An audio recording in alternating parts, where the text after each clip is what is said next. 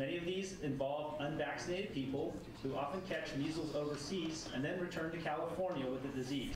SB 276 will require physicians in the future to submit requests for medical exemptions to the State Department of Public Health for evaluation.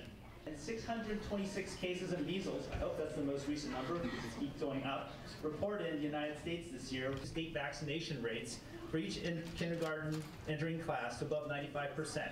The real problem is that we have schools that are no longer safe because they have so many medical exemptions, they cannot protect the children who attend that school from an outbreak of disease. And that's why we have to step in. We cannot allow an outbreak to happen at a school that then will affect the larger community. That is not keeping people safe.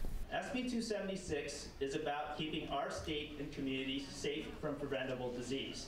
We have school districts receiving exemptions from physicians who basically are advertising and selling those exemptions. They're not basing them on evidence-based guidelines. They're basically letting people buy them. Are unsafe for those who are medically compromised and cannot receive vaccinations.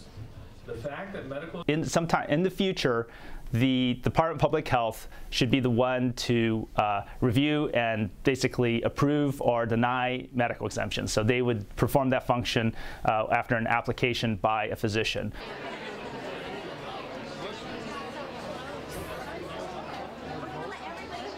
And I'm here because I believe in parental rights and a private patient-doctor relationship. And I'm here to speak on behalf of all of the parents who have a vaccine-injured child and who want to maintain that personal private relationship with their doctor.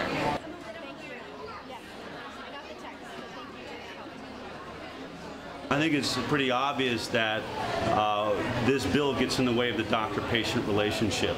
We are putting a bureaucrat in another city that's not in the room, not diagnosing your child, has no idea of your family history. We're going to have them make medical decisions for our children. I think that that's a dangerous step for medicine in general. My name is Dr. Sergio Flores, here on behalf of the over 44,000 members of the California Medical Association. It is time for the medical community to do its part, to call out those among us who are neglecting their responsibility to their patients and the public at large. It's a serious threat, and it's sad because this is something that's completely preventable. Vaccinations are highly effective. If people who need vaccinations get vaccinations, healthy individuals, there would not be a need for these outbreaks, or there would not be these outbreaks occurring. So it's very important that if people who are healthy and can get vaccinated, they should get vaccinated to protect the people who cannot be vaccinated.